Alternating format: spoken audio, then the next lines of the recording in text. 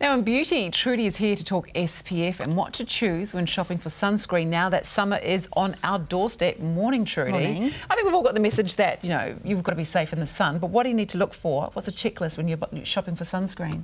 It all starts with the type of sunscreen you use, and actually I get asked that question a lot, mineral versus chemical, and I think we get hung up on the word chemical when actually everything is a chemical in a beauty product, and it can be natural or organic, but it's still a chemical compound. So decide whether you want a physical or a chemical screen.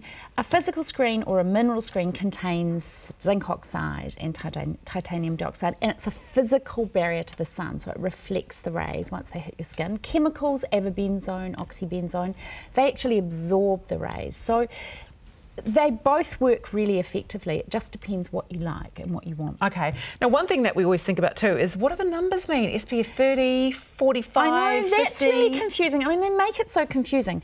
Look, it really means the amount of time that you can stay out in the sun. So an SPF 30 will give you about 30 minutes protection at about 97%. A 50 only gives you 1% more and only a few minutes more. Also, it depends on how much you apply. Now, you're supposed to apply 2 tablespoons full of sunscreen. Where to what? To your face or your body. Nobody does that. You know, that's a lab test. That's how they test sunscreen. So an SPF 30 probably gives you an SPF 15 protection. So you probably only can stay out in the sun for about 10 minutes before you burn, and you'll know that yourself. You know, you really only need a few minutes in the sun, even with sunscreen, and you can feel the heat. Yeah. And definitely if you've got pale skin, you can go quite pink. Okay. What does broad spectrum mean? That means it covers all of the rays. So there's UVA and UVB are the most common. The UVA are the aging rays, and we don't want them anywhere near us because you can't feel the heat from those. And the UVB are the ones that cause burn. But there's also infrared rays and the blue light rays that we get from our screens and things like that. So a broad spectrum or multi-spectrum, if that's written on the label, means that it's going to protect you against all of those rays. So that's a good one to go for. So what if you're working inside all the time and you don't get outside much during the day? Do you still need to wear an SPF? Well, you do really, because there's incidental sun damage when you're wandering out to get your lunch in the sun.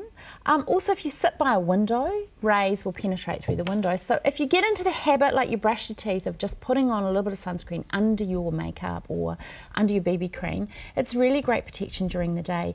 365 days of the year, because the sun doesn't actually need to be shining for you to get sun damage. Yeah, well, we've all had that time when we've been hit by the clouds, a cloudy day, and got really sunburned. Totally. So what about your skin colouring? If you have really dark skin, do you still need to wear that SPF? Look, it's interesting, some stats that I found online. The Cancer Society say that darker skins are actually more prone to melanoma than lighter skins because they don't think they need sunscreen because they have a lot of melanin in their skin, but in fact they do. And, you know, not such a fun fact, Bob Marley died of melanoma. Not a lot of people know that either. So the darker the skin, you are not exempt, and unfortunately skin cancer doesn't discriminate. You know, anyone can get it at any skin colouring. What about safe for the environment? Is my sunscreen killing our ocean and coral reefs? Look, yes it is. Unfortunately, it's bleaching the coral reef, so it's oxybenzone at the moment, but there's also some research to say that mineral screens have very tiny nanoparticles, and the zinc oxide is also affecting our coral reef. So there's a lot of work to be done there.